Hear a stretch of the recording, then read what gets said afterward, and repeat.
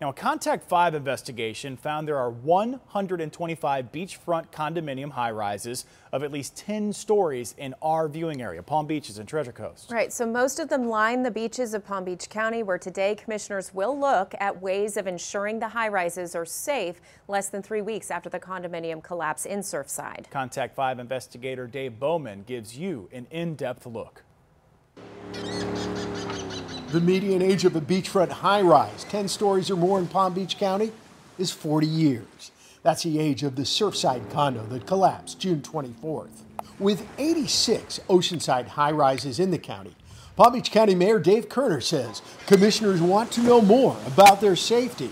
To learn at a little deeper level what is on the horizon here. What are we dealing with? Surfside took us all by surprise. Most of the 39 oceanfront high-rises in St. Lucie County were built in the 1980s and 90s.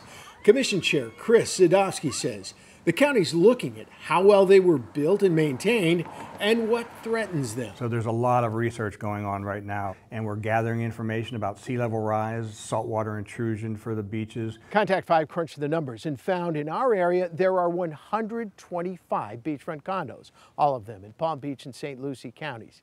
81% of them were built before 1993, the year Florida enacted tougher building codes in the wake of Hurricane Andrew. We will see more due diligence the older the building. So there'll be a correlation between how much due diligence a buyer wants to do with the age of the building. Real estate expert Ken H. Johnson is with the FAU College of Business. Johnson expects the fallout from the Surfside collapse could lead to a short-term stall in beachfront condo sales at older buildings, while state and local governments decide what to do. More legislation, at least locally, and requiring more maintenance and updating and just inspections. A pace of inspections likely to step up for beachfront high-rises exposed to rising seas, beach erosion, and corrosive salt spray. In Fort Pierce, Dave Bowman, WPTV News Channel 5.